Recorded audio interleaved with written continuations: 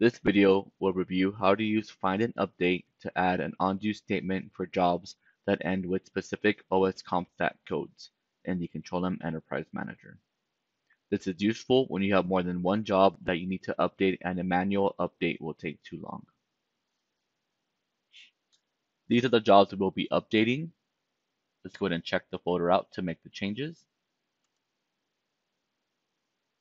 And here in the job, we can see that the undo actions are currently empty. First, we will go to Find and Update. Be sure you're on the Workspace tab in the Planning domain, or else you will not see the correct ribbon that has Find and Update.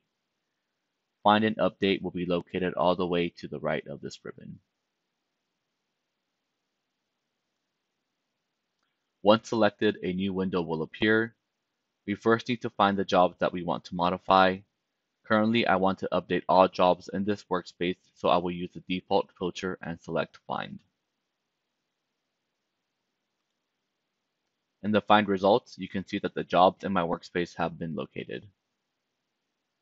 Now we will configure the changes we would like to make in the Update field. Next to Update matching jobs according to the following criteria, select the New button.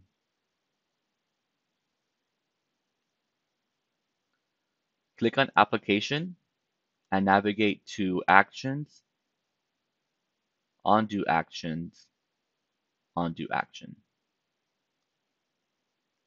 Then select Update and change this to Add.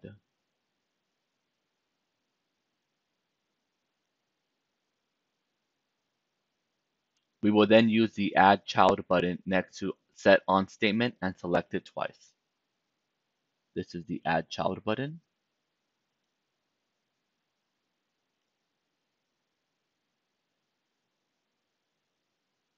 In the code/folder and assign, we will input the OSCOMPSTAT we desire. For this demo, we will use a OSCOMPSTAT of 7.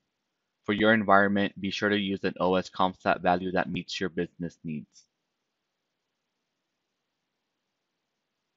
When inputting the OSCOMPSTAT value, you will need to put COMPSTAT space EQ and the OSCOMPSTAT code.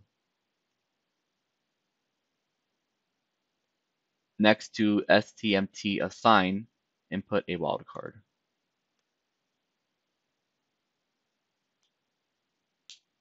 Now we will use the Add Child button that is next to Undo Action. Now we see that a set due statement has been added, and we will use the Add Child button 2 more times. The first time will be next to the set due statement, and the second time will be next to set due action.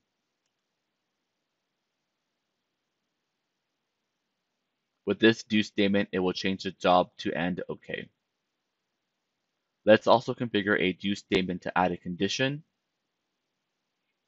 Select Add Child next to Undo Action, and a new set due statement appears.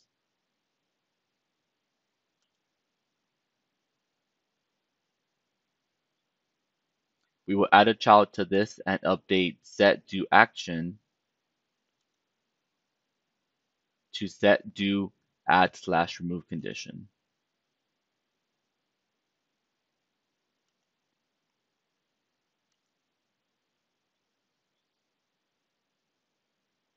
Now we will select Add Child 3 times to add the fields for the condition.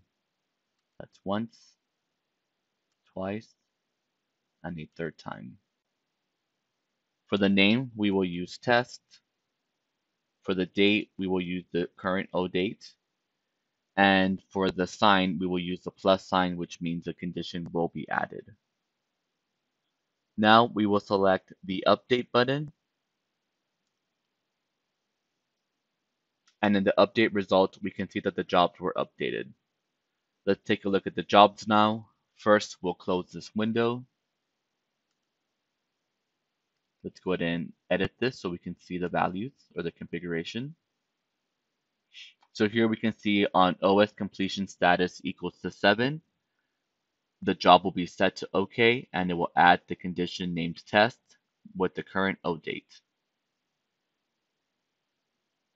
That concludes this Control M Solutions video. Please see our knowledge base and YouTube channel for more videos like this.